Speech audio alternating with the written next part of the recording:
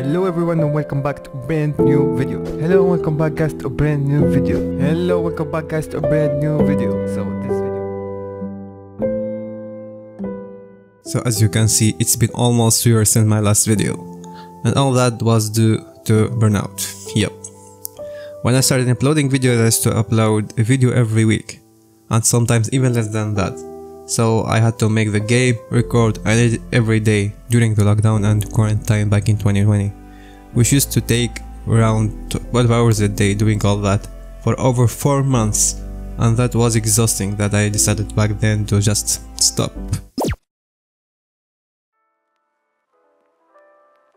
Recently, I attended an event that had video game developers, and seeing all that brought me back the motivation. And of course, I need to make sure not to do the same mistake 2 years ago, so I will not pressure myself and I will work my way out smoothly and enjoying what I'm doing. Of course, I had to re-download Unity again, and I really like this dark mode they added. I think it used to be only for paid versions. I always prefer the tool that I used to be in dark mode. I feel it's easier to see and more relaxing. For the game concept, I didn't really have a clear idea yet on what I'm making. All I had in mind is top-down, pixel art, inventory. Literally that's it. I really like the game that requires grinding and RPG styles, that's why I got excited for this idea. So I went to search if there is any free assets available in the internet, and I found this free tileset that I downloaded that seemed to suit the environment I wanted, in which I found this character sprite with different animations, as well as this tileset that had a lot of different objects that can make a really nice atmosphere. For the character, I wanted to change his hair color to black, so I imported the sprite in Photoshop, and this is how it was looking. After that I had to change it in every frame. Then based on that character, I made 2 new characters that will be working as NPCs, as you can see right here. Since I never worked with Unity's tiles map, I wanted to make a prototype using the tileset I got. I had to use another tileset that had rocks to add to the design, and this is how it was looking so far. I also added an animation to the water to give it more life. It was just a prototype to test Unity's tile map. I wanted the game to have like a main city or village that you can go back to every time, so I started designing it and I actually was pretty happy with the results. I don't know, what do you think?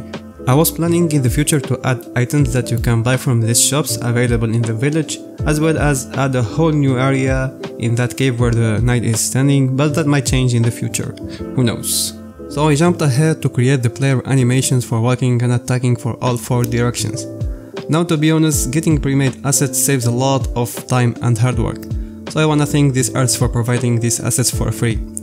And I finally have a character that can move as in a top-down game, as well as attack animation for all directions.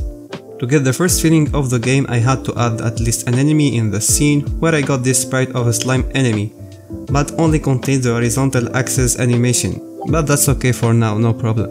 I slapped those sprites to make the animation in Unity, and I made the enemy AI. So as you can see, if I'm out of the enemy range, he won't attack me. As soon as I get close, he starts chasing me. I can escape by getting out of his range, and when he attacks me, I receive a damage which doesn't do anything for now besides changing the player color, and I can also attack the enemy. He will receive damage and die. That was all the progress I made that I wanted to share with you to get myself used again to making videos. In the end, we are all humans, and we have emotions, and one of the most productivity killer is burnouts. Yeah. Thank you guys for watching. That's it for today's video, and peace out.